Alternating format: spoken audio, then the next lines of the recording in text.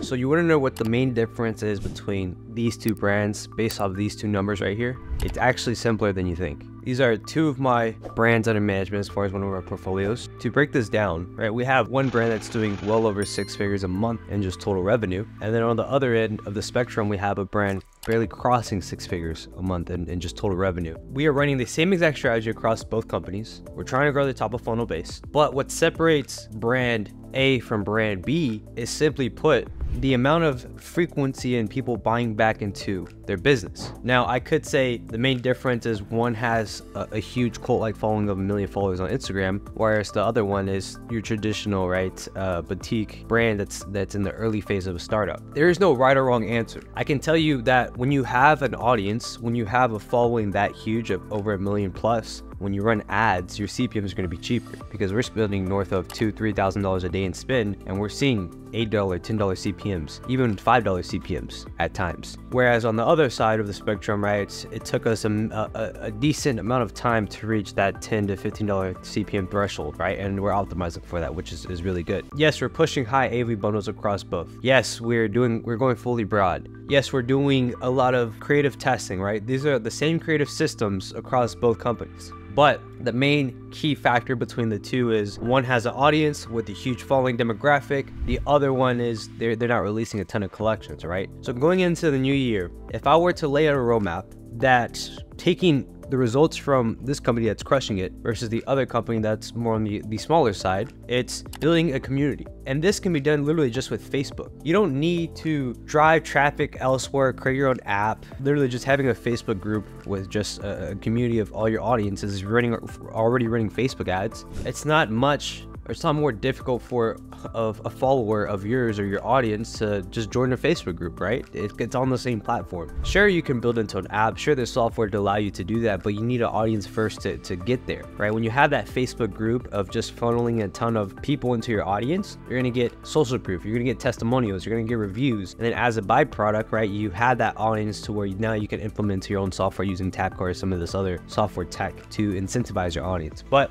the main focus is you need to build an audience. Organic content has an effect on paid ads, right? The more organic content you're posting, well, then the effectiveness on that based off CPMs is going to be lower, right? You're going to have cheaper CPMs, the cost per impression. If I were to summarize this, and if I were to just lay the roadmap, it's building an audience. So that's the main key factor, because once you have an audience, let's say you funneled in a ton of new customers, right, with your paid ads funnel, right? Because I use these channels coherently. I use Facebook for top of funnel traffic. I'm trying to get a ton of people into the ecosystem. And then from there, as a byproduct, how can you increase your LTV? Well, increasing LTV isn't just cross-sells, upsells, and downsells. I mean, those play a percentage of raising the overall AOV and just getting people to extend their frequency of buying behavior. But I would say that stuff outside of the account and stuff outside of your just generic offers you're pushing, that has more of an effect for your business than overall just forcing people to raise the AOV or forcing them to cross-sell, upsell, or downsell, right? The biggest lever of raising overall LTV, no matter the email retention strategy, no matter how many SMS texts you're sending, it's having collections of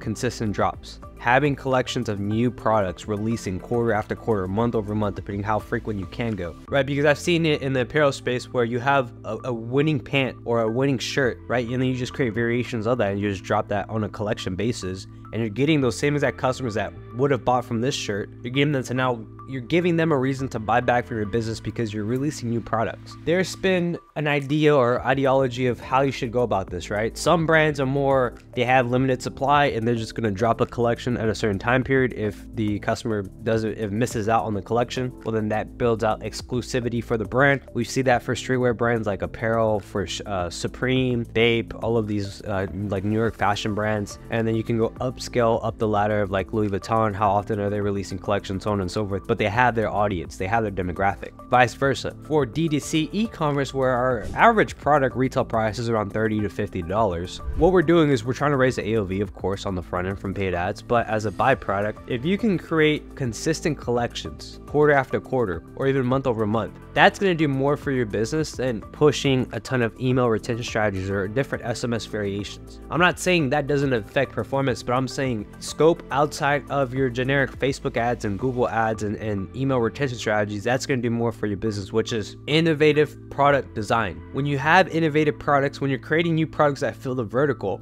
not only are you attracting brand new customers, but also you're filling the funnel, right? So let's say you have a product that's more, for this example's sake, let's keep it in the apparel space. Okay, let's say you have a shirt that's been crushing it, right? Now you're going to seasonality, now it's a winter time. Let's say you want to upsell a jacket. Now you're pushing the jacket collection on the front end, right? So people that come in from seasonality, or let's say the winter times, they get the jacket, and then from there, now we're going into spring and the more of the warmer seasons. Now you can sell them with your t-shirt collection for summer or whatever the seasonality time you want to drop. So we have an evergreen offer just to run year round to constantly get new customers through the door. And then from there, when we have a ton of new customer base, what happens is when we drop new collections quarter after quarter or month over month, depending how frequent we want to push this, we're now getting them to buy back from the business not only 1 or 2 times a year, but we're getting them to, on average, buy back 3-4 times a year, right? So that single customer that, let's say, cost us $20 to acquire, but their average LTV in a given 12-month time frame is they're buying 3 to 4 times. So then their average value would be what, $200 for the business. So that return on investment just from getting customers to buy back, we're not wasting money on ad spend, because the thing is we're getting people to buy back when new collection drops. Summary, right?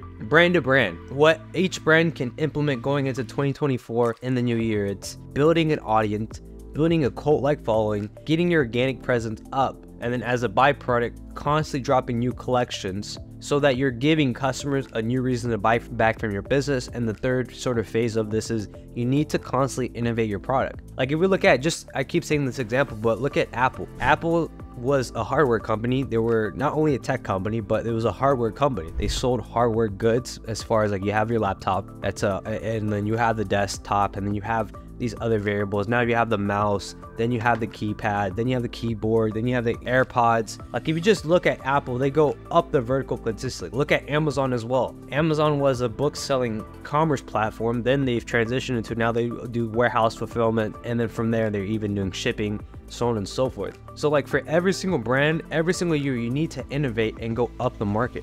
If you're selling apparel, can you go into hats, or can you go into some sort of accessories that aid with the apparel? If you're in like more of this niche specific demographic of you're selling like a specific luxury good or something along the lines of I don't even know, for example, say maybe it's like, I don't want to say yoga pants, but let's say it's like a wallet or something, right? Can you go up the vertical? Can you make a belt? Can you make for example some socks or something that just goes and aids the whole entire vertical? So the brands that crush it have SKUs that just naturally fit the vertical, right? They're just solving for the next problem that their product answers. So and then from there, it's like, let's say you have a product that solves a specific pain point, but from your information of reviews and just social proof from your existing customer base, you have other angles to tap into. So the solution to all of this is, as a founder, the goal is to get out of day-to-day operations. It's ultimately to have the headspace to innovate your brand, innovate new products, come up with new ideas so that you can constantly maintain homeostasis with your brand and with your customers, right? There's an equilibrium there of you're getting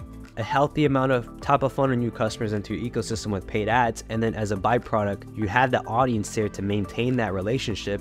And then when you drop new collections, you're giving that customer a reason to buy back from your business, right? So those actions and those chronological orders is what's going to help you take your brand from, let's say it's bootstrapped, to now 6 figures a month, to now 7 figures a month, right? Or even 7 figures a year, depending on what your objectives are and whatever your profit margins are. But with that being said, right, if you are tired of getting burned by ad agencies, you're tired of outsourcing your marketing or your content, right, check out scalevelocity.io. You can read our exact protocol, the exact steps necessary so that you can build all of these systems in-house without paying 10, 15, 20K retainers a month. So if you're interested, book a call down below and I'll walk you through the exact steps we're using brand to brand to brand to take them from 5 figures a month to 6 figures a month to even 7 figures a month, especially with the results I just showed you. So with that being said, I'll see you guys in the next video.